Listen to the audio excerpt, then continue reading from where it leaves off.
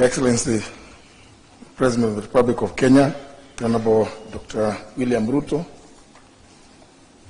my Lady, the Chief Justice, and the President of the Supreme Court, the Deputy Chief Justice, judges of the Supreme Court, all other judges, Excellencies, the ambassadors here present, cabinet secretaries, ladies and gentlemen, good morning.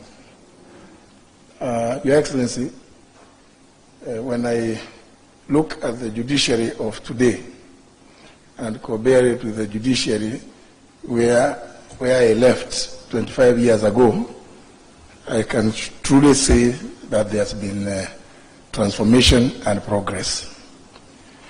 Courtesy of the 2010 Constitution, Your Excellency, we have clear provisions on access to justice, and as a consequence, the development of the process of the National Council on Administration of Justice, whose core function is to coordinate or to ensure coordination of efficient, effective, efficient, and consultative justice system in the country.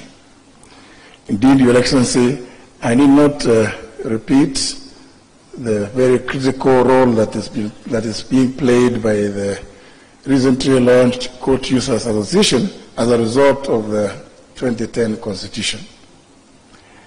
Your Excellency, the judiciary that I served in 25 years ago was one where access to justice was left to everybody's maker.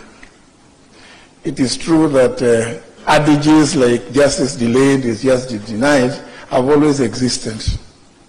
But in the 2010 Constitution, there is a clear requirement for a robust justice system, both in the criminal and the civil justice sector.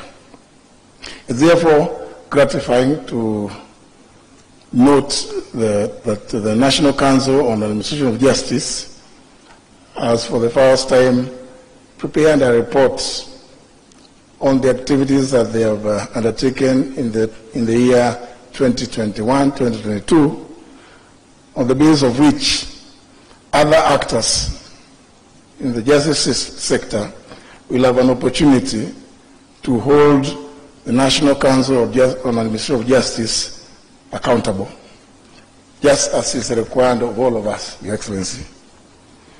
Therefore, is not indeed something that is outlandish for the chair and the members of the National Council on Administration of Justice to require or request, as the DPP has said, that we in the executive, and particularly the Office of the Attorney General and State Law Office, facilitates the enactment of the National Council on Administration of Justice Bill. I'm aware that even though I just took office recently, the bill has progressed quite far, and I would be requesting the other players in the National Council on Administration of Justice to give us the latest ideas that there may be towards effectuating the realization of that bill. I'm sure, Your Excellency, Kenyans will recall that on accession to office, you did make a public pronouncement that this shall be a country that is governed on the basis of the rule of law and not the rule of man. Your presence here today, Your Excellency, is testament to your commitment to that public pronouncement on your very first day. And therefore,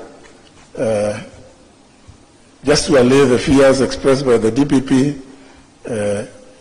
your presence here is not in any way to dictate to the justice sector how to do their work, but to collaborate and support the sector in the various endeavors that they are involved in. And indeed, Your Excellency, we commend the many strides that the judiciary has made. Just recently, when the judiciary launched the State of the Judiciary and Ministry of Justice, the SOJA report, we did witness for ourselves the many strides, notwithstanding the complaint from the Supreme Court that they are working in a museum. But Your Excellency's commitment is towards improving the work environment of everybody in the judiciary and indeed in the entire public service sector.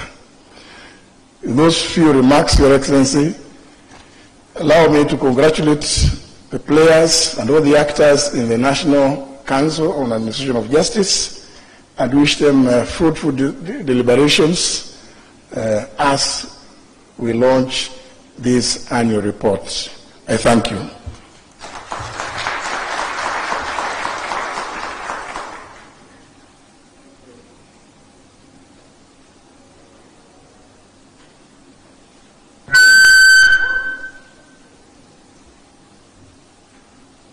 Thank you so much, the Attorney General, and thank you so much for your candid words and encouragement words. Your Excellency, with your permission, I request now we focus on the screens for a brief video session. Welcome, sir.